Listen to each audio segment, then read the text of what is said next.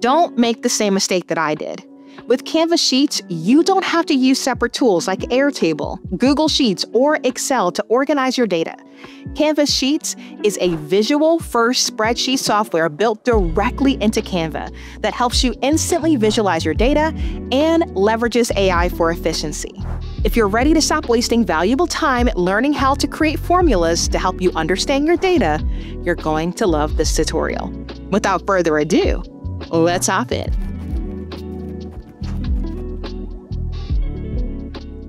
Now, before I hop into the overview, just remember that if you need access to Canva Pro, you can get it for free for 30 days by going to lashondabrown.com/Canva. So the main features of Canva Sheets is it helps you to reimagine your content and make it more visual and powerful.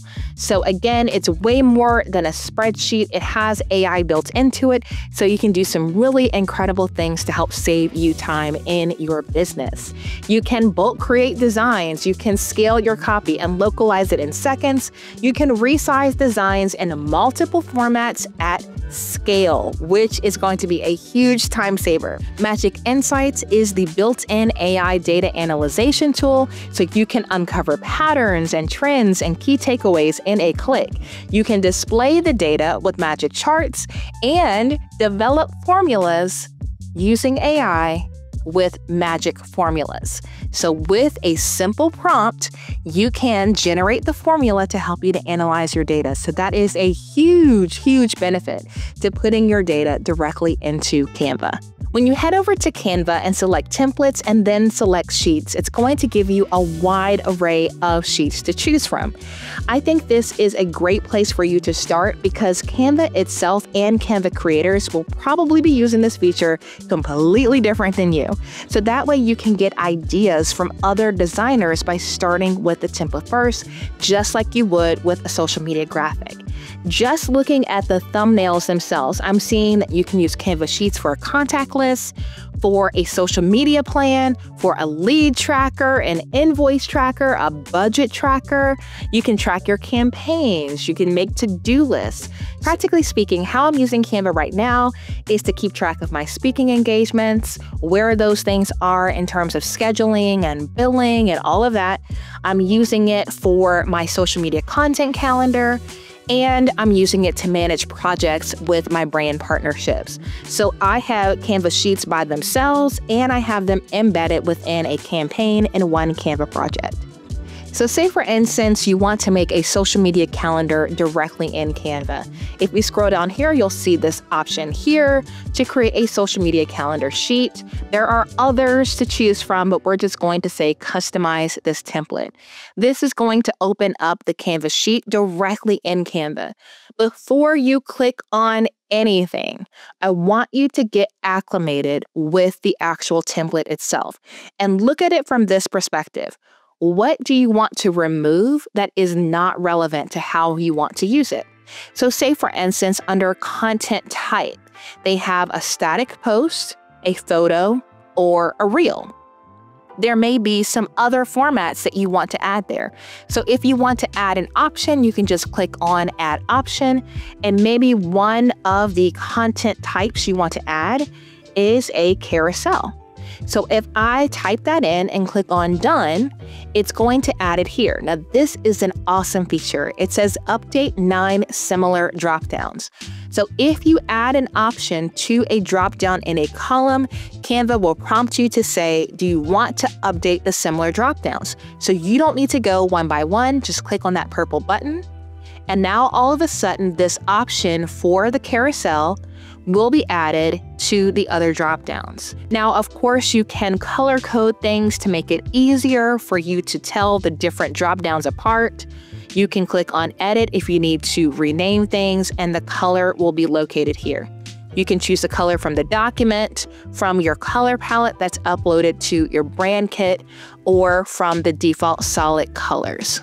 So we'll just make this one purple and go back here, and now you can see that option is in purple. And we'll change them all there. So now carousel is featured here and it is in purple. So content type is something that I do want to keep. Now I'm looking at platform 1 and platform 2. The options that they have are Instagram, X/Twitter, and Facebook. I am not active on Facebook, so I can take that off. We can eliminate that. I'm also not active on Twitter. However, I am active on LinkedIn, so I'm just going to rename that one. Finally, I do post obviously a lot on YouTube, so we'll add in YouTube. I don't like the fact that Instagram is that color because I don't think about coral or orange when I think about Instagram. So I'm going to make that one purple, and I'm going to make YouTube this red and apply it to the similar drop downs. So that's going to update it in this column and in this one. Now, if I want to add another platform, because now I have 3 to select from, if I want to add another column to my Canva sheet, I can just click on the column next to it, and I can right-click to reveal these options. So you can delete the column, delete the row, or add a column and row. So I want to add a column to the right, and when I do that, it's going to add the column to the right. The beautiful thing is it brought over the drop downs, and so all I need to do is copy that text, paste it here, and turn 2 to 3. So some other options that you have with the different columns in Canva Sheets is you can have a calendar. So again, if you are planning out your social content, you can select the date that you intend on actually publishing the content. If you connect your social platforms to Canva, you can actually publish directly through Canva or leverage a tool like Metricool to do the same thing as well and manage all of your comments from all your social media platforms in one place. I do have an affiliate link for Metricool that I will also drop in the description of this video. Next, you can put in your published time, and you can just type that in. And here's something that I love. You can drop in the visuals. So as you plan in your social content, I'm assuming there is content that you want to paste in. So whether it is a link to, say for instance, a Dropbox link with the video in it, or it is located in your Google Drive, or you created a Canva design that you want to link to, you can actually drop in images into your columns or rows in Canva Sheets to help you to communicate your data, which is super helpful. In this case, they put in an image and they put in a hyperlink to the deck, so you can hyperlink text to any place you want it to go, just like you would in any other Canva design. I actually love using drop-downs for status reports. So this is really helpful if you are managing a team. So here, your different statuses are did not post, in progress, scheduled, published. You can change this to what makes sense for your brand. But again, this is just a customization of the drop-down feature, and they added in little emojis to take it to the next level. So that's something that you can easily do to help you to customize your Canva sheet without having to spend a lot of effort into the design. Next, you have content theme. Maybe you say, you know what, the theme is good, the post objective is good, but what makes more sense for my brand is to simply say content pillars. So maybe you'll click on this column and you'll just delete the column. Maybe you'll click here and say instead content pillars, and then you update the drop downs for what makes sense for you. Now, when it is published, you can link to the post, and so that way you can keep track of your social media content. If you care to keep track of the engagement, you can add another column and you can do that. At the top, they obviously have social media calendar, and as you click on the columns, you're like, man, where do I go to actually edit that text? It's actually located in the very first column and the very first row, and they have merged these particular cells. So to merge the cells, you would just select it, right-click on it, and click on Merge Cells. So if you need that feature because you're trying to break up the data, that is how you would locate that. You can also sort your data, you can freeze the different rows and columns, and so that's something that you can play around with there.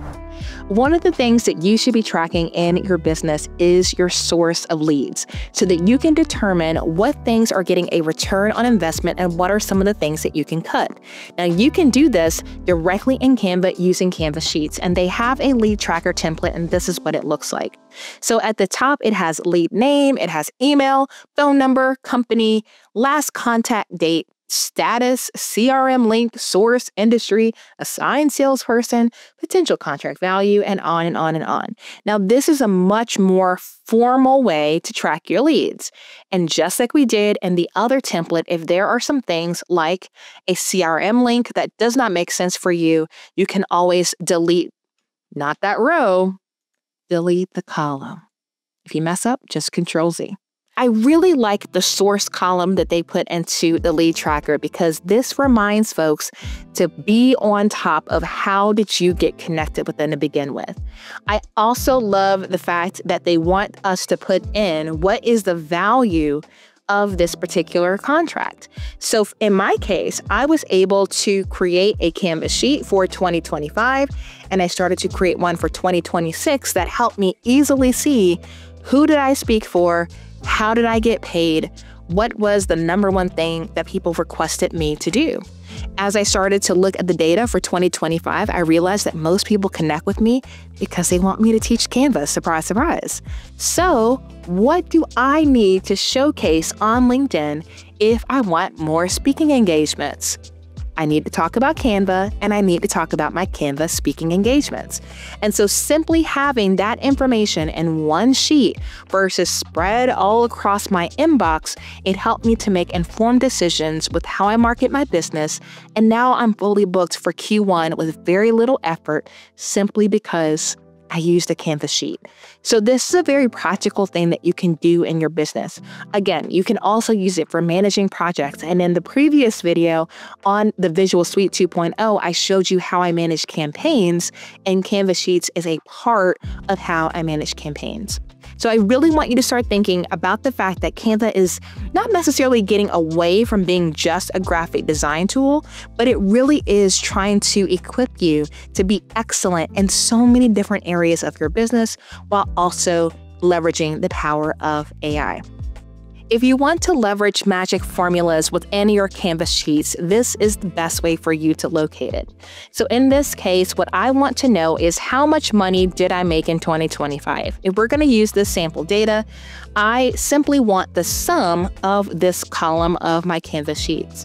So what I'm going to do is I'm going to highlight that, and in the top right-hand corner, you will see the sum appears there. But if there are other things that I want to do with the data, I could simply highlight that column and click on Magic Insights. That is where I will ask a question through the prompt box and click on Generate for me to get the formula necessary to get the results that I need.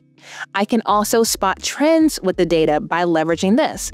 I could say create a chart for my data, summarize my data. Are there any outliers or anomalies? So if you want to analyze your data in Canva Sheets, I would simply highlight that column of data, click on Actions, and then type in your questions inside of Magic Insights. Thanks so much for watching this video. If you don't already have Canva Pro and you would like to get access to a free 30-day trial while supporting the channel, go to lashondabrown.com/Canva. Now that you know how to use Canva Sheets, check out this tutorial to learn how to manage an entire campaign in one Canva project. Until next time, ta-ta for now.